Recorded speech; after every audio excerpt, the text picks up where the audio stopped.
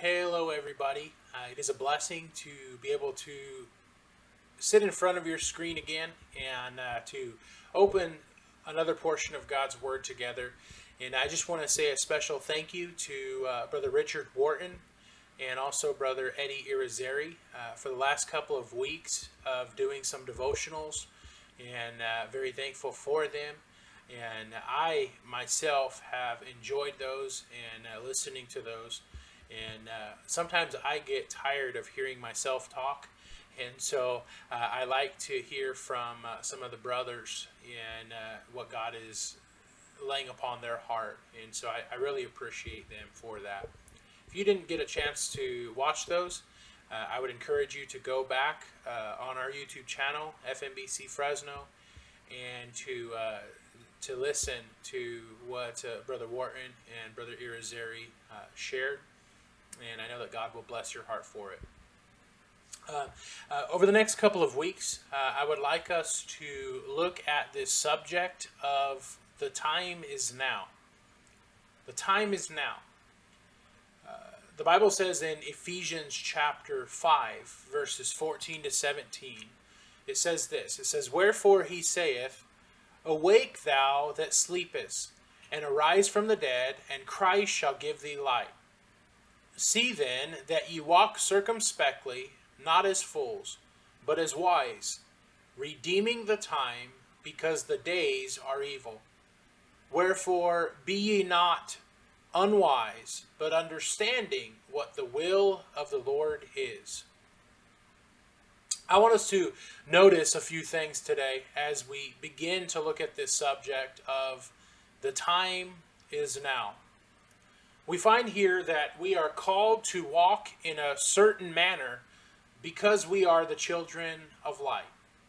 We must walk as lights in this world. Notice that Paul writes here that we must walk not as fools, but wise, redeeming the time. To redeem the time, it means to buy the time back. It means to purchase every moment and to take every opportunity to be used of God. So what does this mean to you and I?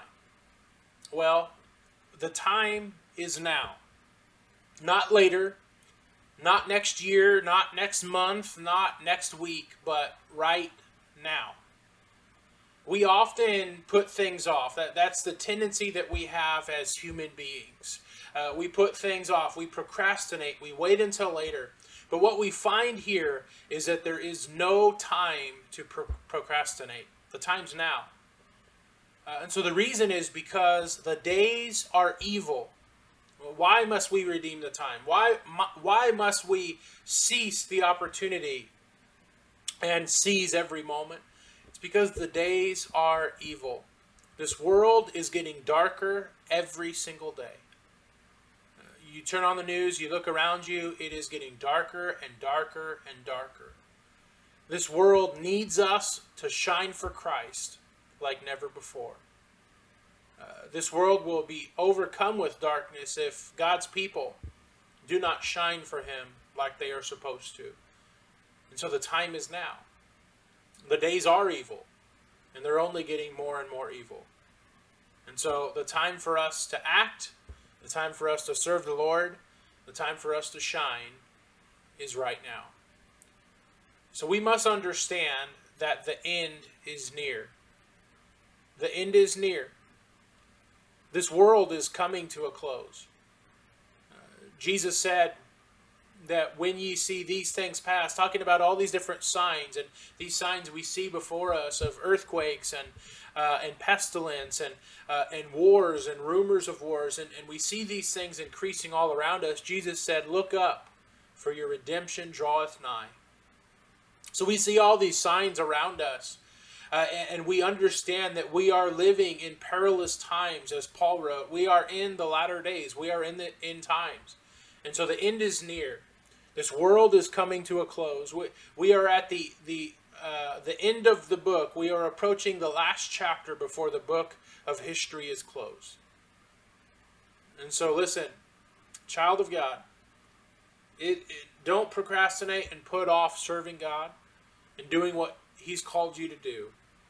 The time is now. That's what we're going to be studying over the next couple of weeks. So I want to close with this song. Soon and very soon we are going to see the King. Soon and very soon we are going to see the King. Soon and very soon we are going to see the King.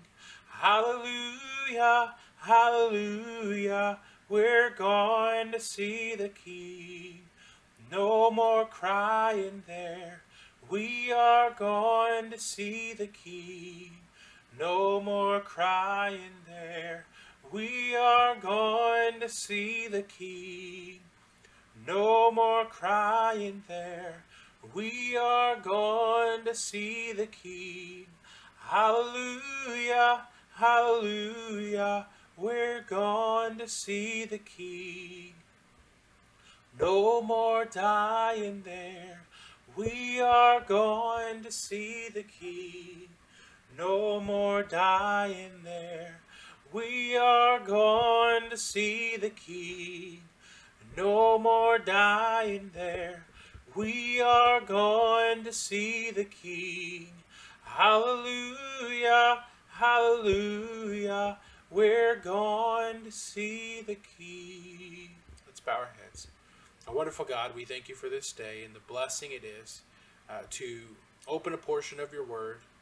God, I pray that your Spirit would lead us throughout this day, and God, that we would redeem the time, that we would seize every moment, and that we might live it for you. Lord, help us to remember the words to this song, and remember that one day very soon that we are going to see you face to face, that we're going to a place where there's no more crying, there's no more dying, there's no more suffering. God, I just pray that while we live this life, that we would be willing to suffer for your sake, that we would realize, as Paul said, that the sufferings of this present time cannot be compared to the glory which shall be revealed in us. We thank you and praise you today. In Jesus' name, amen.